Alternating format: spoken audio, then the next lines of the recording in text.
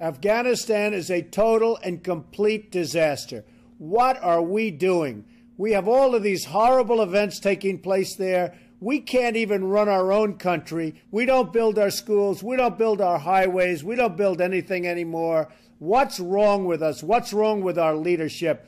And now we have Afghanistan, where a man loses his mind and goes around on a killing spree, and the world hates us for it.